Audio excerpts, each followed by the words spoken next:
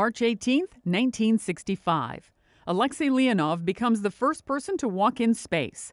The cosmonaut from what's then the Soviet Union leaves his Voskhod 2 capsule secured by a tether. Astronaut Ed White makes the first American spacewalk months later. 1922. In India, Mahatma Gandhi is sentenced to prison for civil disobedience. It's part of his long struggle for Indian independence from British colonial rule. Gandhi is released after serving 2 years behind bars. 1940. Nazi Germany's Adolf Hitler and Italy's Benito Mussolini meet at the Brenner Pass in the Alps bordering Austria and Italy.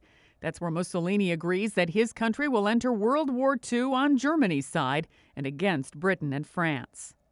2005. Doctors in Florida, acting on a state judge's order, removed the feeding tube of brain-damaged Terri Schiavo. George Filos is the attorney for Terri's husband, Michael, who fought with Schiavo's parents in court over removing the tube.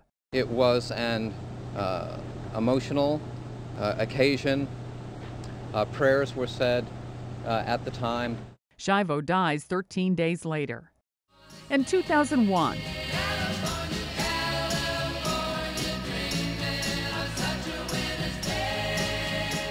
musician John Phillips of the 60s group The Mamas and the Papas dies in Los Angeles. He was 65. Today in history, March 18th. Sandy Kozel, The Associated Press.